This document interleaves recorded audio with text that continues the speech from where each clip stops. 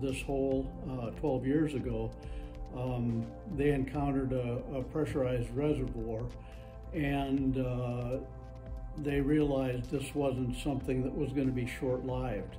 And I think it was after a day, approximately a day, that the hole had been open and just screaming out this gas.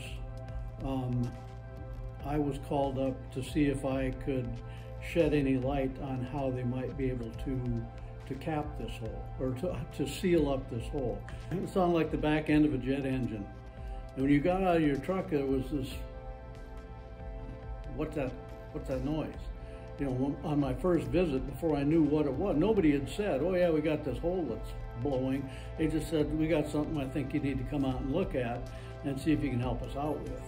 And getting out of the truck, whatever, some, 100 yards away, a couple hundred yards, whatever it was, there was this din in the background that was pretty bizarre sounding. And the closer you got, the louder it got, until this thing was, right in front of you screaming. And so all I could do at the time was try and determine what is the minimum pressure that they have to overcome in order to seal this off.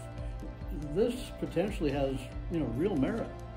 And that's just, I can't tell you how exciting that is for me as somebody who's been a, professional in the overall industry for, way too many years. It's just, these are great times here in northeast Minnesota, and the drilling of Jetstream 1, I think it is that you're calling it, on the Topaz project it's extraordinarily exciting times for me personally, and for anyone that's got any sense at all in this area.